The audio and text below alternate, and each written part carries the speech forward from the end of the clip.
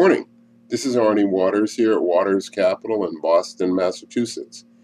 I want you to notice that the South African gold miners are going on strike the day after tomorrow. On their own agenda, they want about a 14% rise in wages, and the big gold miners are offering between 7 and 9%. Now, this, of course, means that this is another threat to supply. Yesterday, we talked about nationalization in South Africa. Another threat to supply, obviously, is strikes.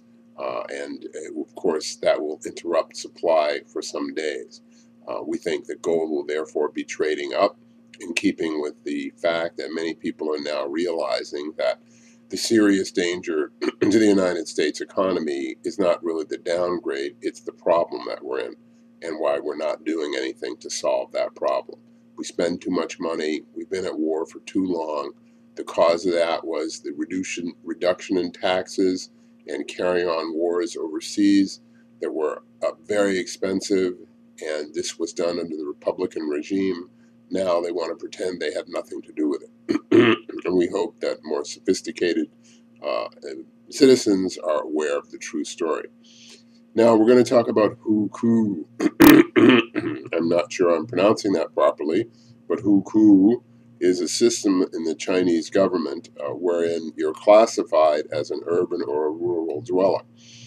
Many people have wondered many people have wondered why there are no gigantic slums, even more gigantic slums surrounding Beijing and Shanghai and those places where the money is. The answer is that in China you cannot move yourself. This is another example of the repression of the communist totalitarian state.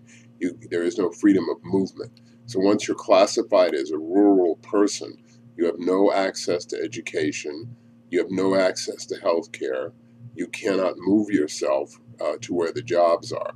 So what this does is create a situation where the Chinese have a permanent underclass to supply them with food and other necessities.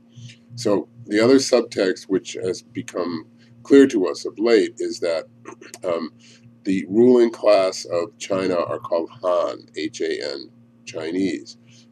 Historically, they oppress everybody else, and they're continuing to do that.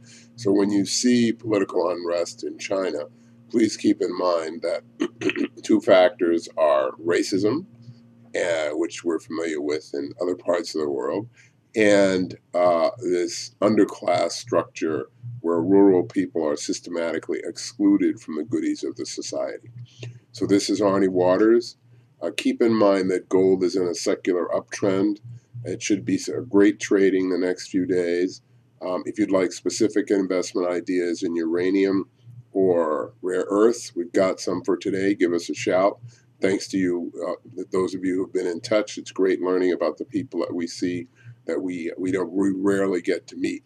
So this is Arnie Waters. Aim for the ice flows, not the open water. 781-380-8888. Have a great day.